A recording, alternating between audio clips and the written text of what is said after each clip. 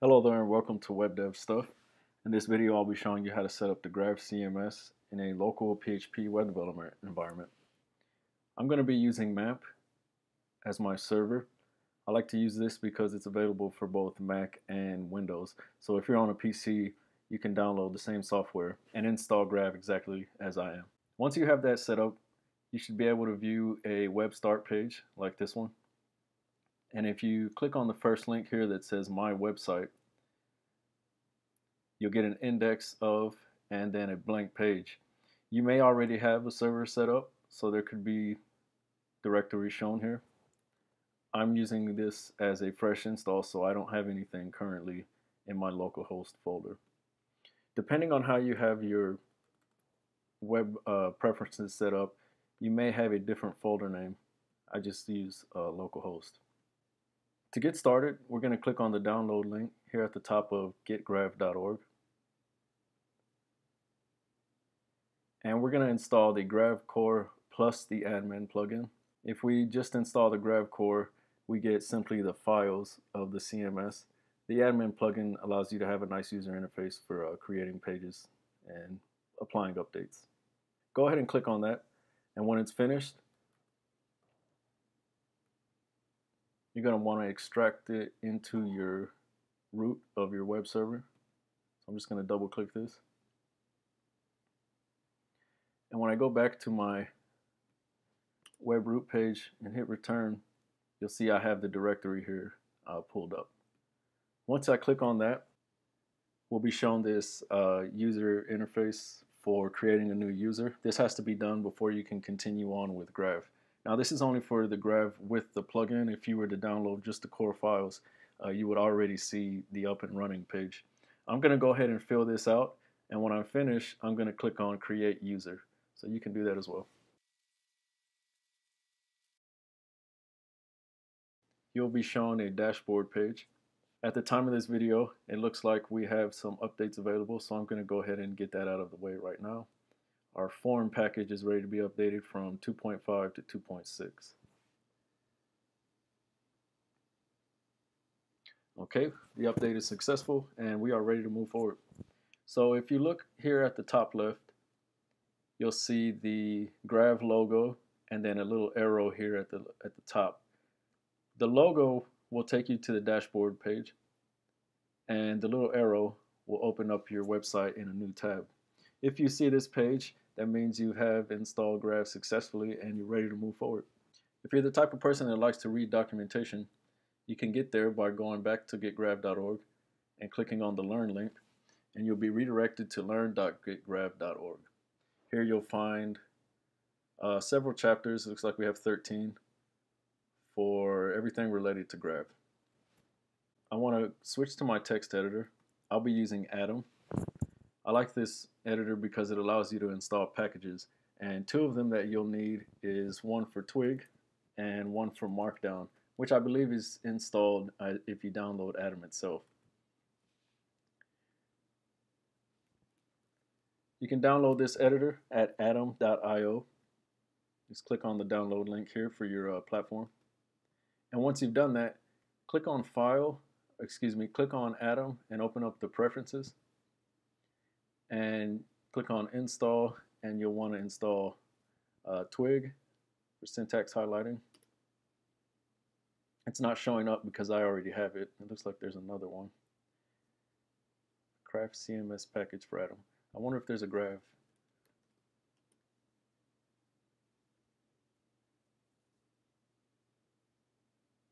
No, don't see anything for Grav.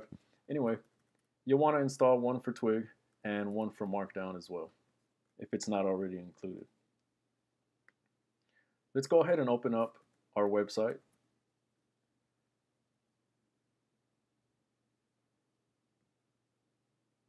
And you'll see here to the left we have all of these directories. The main one we're going to be dealing with is the user, and this is where you set up your configuration for your site. It's also where you manage your accounts. You can see I created my user and it created this YAML file. It's used heavily in Grav for configuration, especially on the pages. you'll see here at the top, Grav has something called front matter, and this allows you to create settings for each of your page.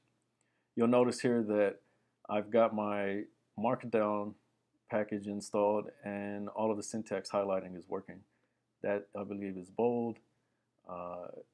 One hash mark renders HTML to an H1, 2 to an H2, and I think you can get the picture.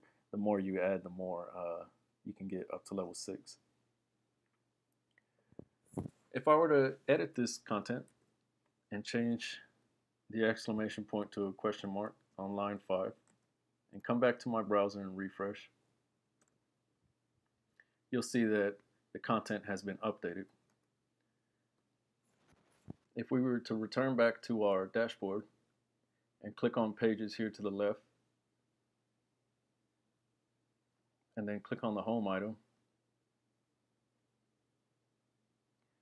we'd have our nice little WYSIWYG editor and our content changes.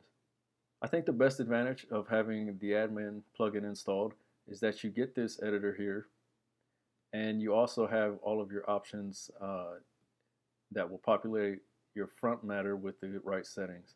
So what I mean by that is if you change something here, we'll call this front page, and then save it by clicking at the top right.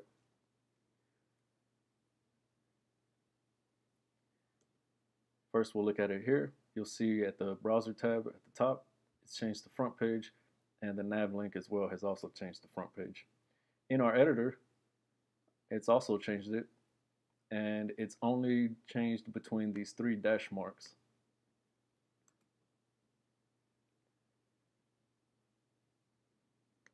I'll change this back to home really quick. Save that. And why don't we change this to, or I know what, we'll add an H3. Header 3, and then we'll save it.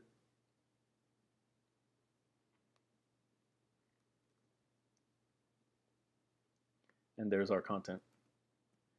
And it's also updated here as well. The next thing I want to point out is the name of the file, which is default.md. And it's within a folder called home. And you'll notice here that it's numbered in a certain way. And I'll get back to that in a minute. But first I want to continue talking about the default.markdown file. As we've seen, and as we can see here, all of our content is written in Markdown, and it's saved as a Markdown file. However, the word default is special here because it refers to our theme, which is antimatter, the theme installed at default, and a template file. If I click on default.html.twig, you'll see that I have some code here that extends the base HTML, which is our head and body and footer content. And we have a block here with page.content. So page.content is referring to everything in the default.markdown file. You'll also notice that I have some syntax highlighting here.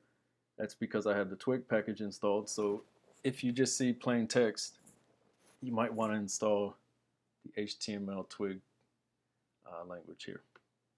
Let's create a new page. I'll collapse this for now. And we're going to follow the same naming conventions that we see here in our pages folder. So I'm going to right click and click on new folder, and then I'll type 02.about. Let's go ahead and add an about page. And within that, I'm going to create a new file and call it default. Actually, let's leave that spelled incorrectly, and we'll see what happens when you do that. Default.markdown, and I'll just copy this content here from the home page and save it here. But instead, I'll call this about.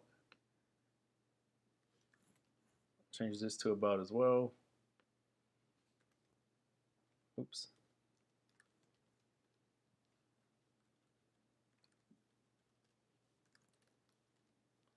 And some dummy text here. So I'll save that, and I'll come back and refresh my page, and you can see that About has now been added.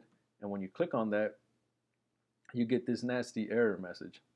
Now, here at the top left, you'll see that it says default.html.twig is not defined. That means there is no template file in our theme with that name. So I'll have to spell this correctly. I'm going to rename this file default.markdown. When I come back and refresh, it's still broken. And let me see, why is that?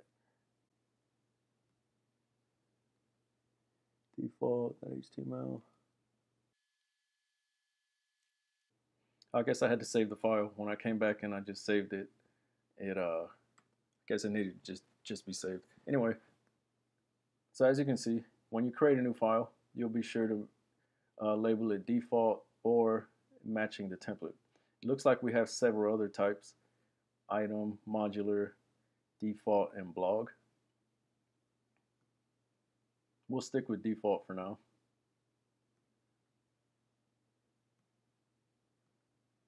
And why don't we try creating a new page from the dashboard itself. So up at the top, I'm going to click on the drop down and add page. We'll give it a page title of contact and parent page, page template default, visible auto. We'll leave these as they are and click on continue. And down here, I'll type contact, and if I highlight this and click on the H here at the top, I can select one of these drop downs. I'll make this an H1, and it renders Markdown for me. How about some sample text with bold letters, or bold words I should say. Highlight that and click on B, and you'll see the Markdown is generated for you. Easy CMS to set up. That's true about Grav so far. It's pretty easy to set up. Very easy. We'll click on that. And then you can see there's the syntax for italics.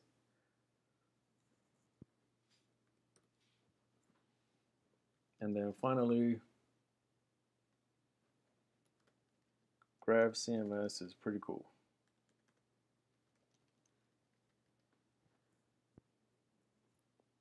And then we'll save it. And we'll come back and view the site.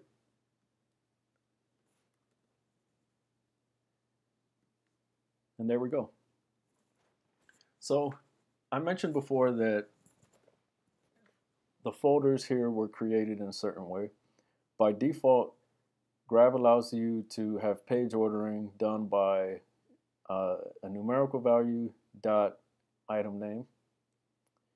So when you create a folder, if you wanted to rearrange these or you wanted to change the order of your new folder, you would just give it a number.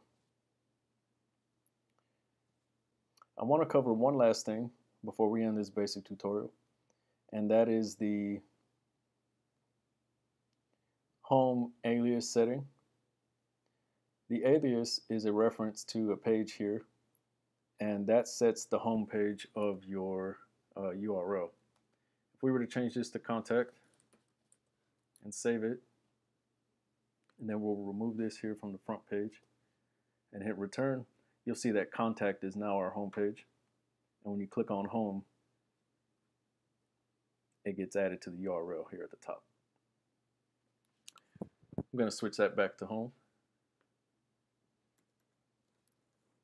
and then save that.